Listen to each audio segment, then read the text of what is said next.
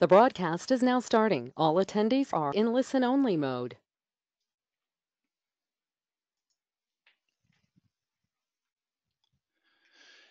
G'day everyone, thanks for attending the StorageCraft webinar today. Obviously our theme is on ransomware, so really I guess what I'll be showing you is why you shouldn't need to worry. We've got your data protected, and obviously a big part of that is being able to recover should this type of event happen. So my name's Karl Thomson. I've been with StorageCraft for about 4.5 years now, currently based in New Zealand. However, I've been based in our Sydney office and look after our whole APAC region from a technical sales engineering perspective. So what is the problem really we're trying to address? Obviously, things like ransomware, server outages, problems going wrong, and why business continuity planning is so critical. So what we're seeing in the market is this where this unplanned cause of downtime is really around application operational errors. I mean, ransomware is going to fit right across that 80%, but it's security breaches, it's people making mistakes, it's updates causing problems, it's people doing things that they shouldn't be, ransomware, all that kind of stuff. Far more likely to happen than something like a hardware failure, a power issue. And in fact, a natural disaster is just 3%. So really 97% of the time, we can have the ability to rapidly recover back on site, providing we've architected our solution in an appropriate way for recovery to another device. So some of the challenges we're seeing is that 85% of critical systems are not backed up adequately. Now, what that means is that there's backup products out there that do file-based backup, and when you go to recover them, you have to reinstall Windows before you can put the files back, etc. So that is a real challenge, people not backing up systems adequately. Another big challenge is, solutions that are capturing the entire system or an image might not be doing what's called a VSS-aware backup. So what that means is when they go to recover that server before the problem happened, the databases don't align properly, or there's an issue where they don't match the logs, or there's inconsistencies, and then that requires more work to fix things. So backing up systems appropriately for what they do is really important. The other challenge is data growth rates. As everyone knows, there's just more and more data now, and obviously being able to store that data is a challenge, but being able to back it up appropriately is also a problem as well. So a lot of technologies will just back up once a day because the backup takes a long time. They want to run that in the evening. It's going to slow the system down. So with Shadow Protect, what we do is we can back up every 15 minutes by tracking the changes in real time. So backups are less than 30 seconds generally, extremely fast and no disruption. So we'll talk a bit about that. But then the other alarming thing is that up to 40% of backup restores fail. So what that's telling me is that people aren't testing their backups. And obviously, if you don't have an easy way to do that, that is a real struggle to do that, or it's really time consuming. So we've got automated ways to achieve that, and that's what I'd like to show you today. But last year, ransomware damages reached $5 billion. So this is a problem that's not going away. These people are making money. They're going to keep doing it. They're going to keep finding new ways. Obviously, we need to keep up to date with, our protection technologies such as, firewalls and antivirus, malware, that type of stuff. But ultimately, we need to have a last line of defense in place, which is your backup and recovery. So obviously, the StorageCraft recovery solution leverages our Shadow Protect software, and obviously that starts with a reliable backup. We've got centralized management for our partners to centrally manage all of their customers from one console. We want to replicate off-site, which we'll talk a bit about, but the whole thing is pivoting around recovery. That has to be the most important focus when we're deploying a backup solution. We need to be thinking from the outset, what is the recovery process we're going to need to do, and ensure that that is being considered as part of that project. And having something that works across physical and virtual environments and has cloud-based recovery is obviously all part of the solution. So again, Shadow Protect, SPX stands for Shadow Protect Cross-Platform. It's basically, for people familiar with Shadow Protect, it's version 6. This includes the same capabilities across Windows and Linux environments. So taking a look at an infrastructure on site, you've got your production servers and workstations. We've got the Shadow Protect backup software, which installs into those virtual environments that will provide the backup facilitation across we support over 12 different hypervisors and physical servers. So really important, enabling fast, frequent backups. So one of the things, by having the Shadow Protect agent installed into the virtual machine, that first and foremost means we can get a VSS consistent backup. It also means that it's a guest-aware backup within the machine. We're not doing a hypervisor snapshot, so there's going to be no stun or disruption to users. We can back up very frequently. Every 15 minutes would be 96 times per day. That's nearly 700 backups a week. So we generally have a machine on the network, such as a backup server. This will run what's called our Image Manager software. So Image Manager is going to automatically verify those backups. It will periodically, by default, every 7 days, recheck all of the backups to make sure that something like ransomware or BitRot hasn't corrupted them. It will do consolidation and retention, and then we have file and folder recovery or disaster recovery options available from there. So from a ransomware perspective, some of the really good things to think about at this point is when we're creating those jobs to use encryption, we want to encrypt those backups to prevent ransomware from accessing the contents of those backups. So quite often what we're seeing now with ransomware is not only will they lock you out of your data, but if you don't pay it, they'll threaten to sell that data to, publish it on the internet. So we want to encrypt that backups and keep the contents of that secure. That does not stop ransomware from corrupting those images or reinfecting them. It just means they can't read what's inside them. So we need to then think more about the protection. So on the network, we really want to disable SMB version 1. That is known issues around the security of SMB version 1. We want to create a hidden network share for the backups. We don't want the backup share being broadcasted around the network. That's where ransomware is likely to find it. And we want to lock down that network share. We want to check the share permissions and the file security or NTFS permissions of that share so that only the Shadow Protect can authenticate that. They don't want any other users mapping network drives or having access to those backups, because again, the last thing we want is ransomware to infect those backup images.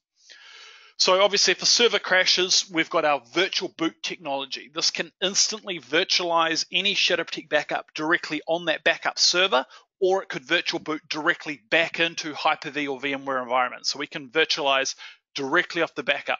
Now, if your backup's 2-3 terabytes in size, virtual boot boots straight off that image within minutes. So we don't have to sit there and wait and restore this data. That would take too long. So fantastic included solution for rapid recovery. Image Manager now includes for free at no additional cost a technology called Head Start Restore. This allows you to pre-stage backups instead of virtual boot. This will actually, as the backups come in and they get verified, we'll push them out into a standby Hyper-V or VMware virtual machine. So we can actually have basically a cold standby of that VM.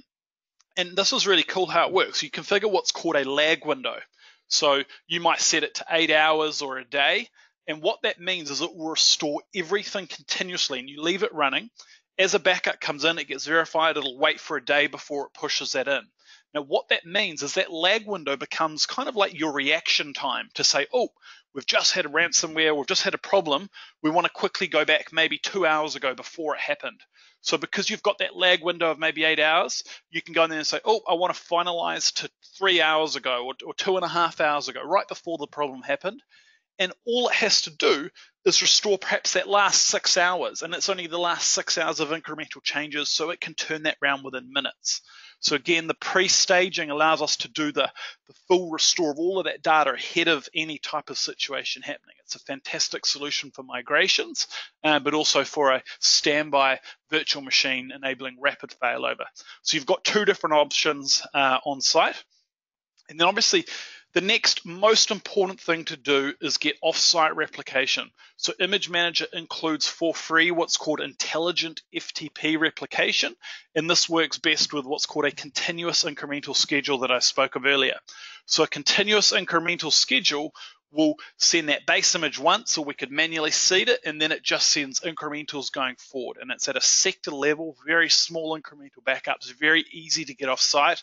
And because we're doing that over a secure FTP connection, it is also very isolated from your on-prem network. So, if your SMB network or your local network gets infected, it's very unlikely that it's going to be able to then authenticate into a remote FTP site and start infecting that. So it gives us a second copy of those images in an isolated network somewhere else over the internet, And what that means is that if your backups get infected, we could pull them back, or we could recover in that offsite location. So with Shadow Protect, you can replicate to your own remote site, or a lot of our resellers will set up their own remote FTP services. You could send it into Amazon S3 for archival, or you could leverage the StorageCraft Cloud Services. Now, the StorageCraft Cloud Services is predominantly built for disaster recovery. So this is kind of like a head start restore in our cloud, which basically if your whole site had a catastrophic failure, natural disaster or ransomware really caused a real havoc, perhaps you would fail over in the StorageCraft cloud. And there you'd, IPsec site-to-site VPN, enabling rapid failover in the cloud. And once you've, rebuilt the on-prem environment, we can basically sync those running VMs back on-prem very easily. So a lot of different options around where you want to recover, either in StorageCraft cloud, your own cloud, you're a reseller and you want to have your own infrastructure. The fantastic thing is, if you're wanting to build your own remote site, there's no extra licensing. As long as you've got the Shadow Protect licensing sorted for the original virtual machines, that's basically all you need to protect for. So Shadow Protect will be licensed on-prem. Your image management, head start, virtual boot, and offsite replication are all included. And obviously, StorageCraft Cloud could be an extra add-on for that premium recovery. I'm actually just jumping back a couple of slides. I just made a note around the ransomware. So when we're talking replication, some of the things that are built in here that really give us peace of mind of the ransomware is that all images, all the backups are verified before being replicated. So Image Manager has built in MD5 and CRC verification. If those images are corrupt, they will never be sent off-site. Secondly, we only send the images once. So if we've sent a backup image which subsequently gets corrupt, there's no further sync. So if something goes wrong on site, it will not then go and infect my remote copy of those backups. And again, using a secure FTP protocol enables the remote copy to be very isolated from the on-site SMB network. So very unlikely that they're gonna, as long as you've got that authentication and that security of that remote FTP site, which again would be running Image Manager to re-verify at that end. It's very isolated. And it's only going to send the very specific StorageCraft backup images, once they've been verified. So this ultimately offers a second copy of the backup images in a second isolated, offsite network. So I believe that's really important. Now, the virtual boot technology, so this is the on-prem rapid virtualization that's included free with Shadow Protect. You've got the ability to virtualize straight back into vSphere, straight back into your Hyper-V production, or if you had a dedicated backup server, that could be running Hyper-V, or even the free Oracle VirtualBox, which just installs into Windows. This is fantastic for testing and verifying backups. Our Image Manager software has a built-in advanced verification where it will actually boot up your backup images every day or every week or every month. It'll boot them up one at a time. Once they're all booted up, it takes a screenshot of each one and destroys it, and it will then send you an email saying, hey, we've just tested all of your backups. You should be able to see the login screen that Windows is booting on all of these machines. So very powerful, automated, free way to test your backups. It's great for system recovery or system migration. It's included entirely free. The VMware solution actually won the Gold Award in 2016 at VMworld. It's fully certified as VMware ready and allows vSphere to talk directly to the Shadow Protect backup. So fantastic built-in technology native in the VMware and also with the Hyper-V virtual boot hypervisors. So some of the key things is that it's a consistent sector-based backup. So two things there, consistent. You'll see here one of the services that are running as part of Shadow Protect is the volume snapshot provider. This allows our technology to talk directly to Exchange, SQL, SharePoint, Active Directory, any VSS-aware application, and get a very high-level consistent backup, which means that our recovery is going to be in a good state. The other thing is that the Shadow Protect backups are in a sector level, so it can be 1/8 the size of a comparable CBT or block-based technology and significantly smaller than other technologies that back up files every time something changes. So the sector level is the smallest measurement of disk, not aware of any other backup technology truly at that sector level. So this enables us to have far greater retention on site. We don't have this deduplication concern to worry about, and it means our replication off site is very manageable because it's such a small incremental change set. The next step is being able to frequently back up throughout the day. Shadow Protect defaults to hourly.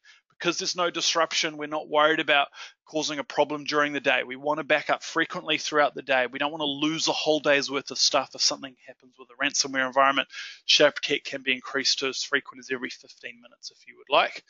And the important part of that is zero impact. It does not disrupt the users while they're working. It's an in-guest snapshot. It doesn't stun or hang or pause the VMs when backups run, which enables us to do this frequently throughout the day without any disruption. And that is really important.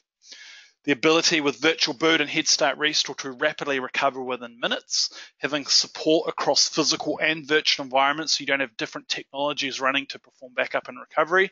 The image manager intelligent management that facilitates your replication off-site is included, as well as our centralized management. So this is our shadow control dashboard, which gives you visibility of everything and can manage your ITSM alerts and reporting, etc. So one of the other components we touched on briefly was the StorageCraft Cloud Services. This gives you the ability to recover everything from file and folder recovery to full virtualization and instant failover of an entire site and network in an easy-to-use self-service online portal. So you can know that your data is safe and always available in our distributed, highly scalable, fault-tolerant cloud built specifically for disaster recovery. Our privacy and security measures ensure that you can only access your stored backup images. And you can customize the cloud to fit your needs. So whether your IT environment is small and straightforward or you're a larger site with a complex environment, you can choose the appropriate service levels based on what you need to do for low cost and full control over the cloud. You can centrally manage and monitor all of your cloud service accounts as well as failover in a disaster without any third-party intervention. So you don't have to call us, you can rapidly perform the recovery yourself. Another really appropriate solution that we have on the ransomware topic is our cloud backup for Office 365 and G Suite. So back when you used to run your own email server, you probably used to back it up. We've moved into a highly scalable, fault-tolerant cloud, but your backup and your granular recovery becomes questionable. So the StorageCraft has a solution. It's cloud to cloud, so you don't need to worry about any bandwidth or storage on-prem. We'll store it in Amazon S3 or in your own Azure storage, and we provide that all through the 24/7 accessible portal. It's all encrypted backups that happen every 8 hours, so 3 times a day. We do an API call, and we back that up. Again, single management in our portal where you've got the ability to instantly search an entire tenancy for mail, contacts, calendars, OneDrive, or SharePoint data and instantly recover it back. So within seconds, we can restore files or an entire user account. And you've got full reporting and auditing. So another fantastic solution. Office 365, things like OneDrive and SharePoint is encouraging a lot more bring your own devices. People are working a lot more remotely or from home. And this is where it's starting to open up your data at risk of an infection or corruption or malicious activity. So having those backed up with an easy accessible way to frequently recover is very important. One final solution I'd like to cover today is StorageCraft OneBlocks. So this is a new enterprise-based solution that we're bringing into the market, into the mid-market space that's enabling us to scale out. As we've got larger storage requirements, it's becoming complex to do forklift upgrades. So we can provide easy-to-consume storage and a NAS appliance, which can be set up in minutes. It's got enterprise features such as dedupe, compression, encryption, and replication. You can put your own hard disks in. So whether it's spinning disks or flash drives, it allows you to take advantage of market rates for very affordable storage. And it basically, because it scales, each disk will grow that entire storage pool, whether it's a VMware data store or SMB shares for backups or primary storage. We can grow that each time you add a disk or add another appliance into that ring of storage. And one of the cool things, particularly around the ransomware theme, is that it does by default 10 seconds continuous data protection. So that offers immutable snapshots. Inherently, this technology leverages underlying object storage, so we don't have the implications of RAID or degradation if a disk was to fail. But how object storage works is that we can make snapshots immutable so that they cannot be infected by ransomware. And this is a really fantastic solution actually to complement your backups. You might have these immutable snapshots that just run for spanning over maybe 1 to 2 weeks at maximum. But that means if anything was to happen to those backups, we can quickly revert back to before that problem happened. So OneBlocks is a really powerful solution. in that space. Now, just before I finish up, because we have gone over time, one of the handouts I've attached here, specifically focusing on our Shadow Protect solution for anyone using Shadow Protect today, it's best practice in mitigating ransomware attacks. Now, this is obviously the focus here is on the backup images to secure them, and some of the key things here, which I have covered off, is obviously encrypting those backup images, protecting the network shares, but also restricting the permissions on those shares themselves as well at the file security level. Review SMB1 and look at turning that off on your network. Make sure you're doing cloud offsite replication, where you're replicating the backups to a remote site, and then obviously basic endpoint protection and patching considerations. So there's a great guide that I've attached as a handout to this webinar today. But basically, thank you for attending the webinar today. In conclusion, your data is your most valuable asset. Having a robust DR plan is an absolute must for companies of all sizes. So if you can't restore quickly, your backups may have little value to you. Thank you for attending this webinar today. Contact us to find out more, or if you'd like to see a demo on any one of the products we've talked about today.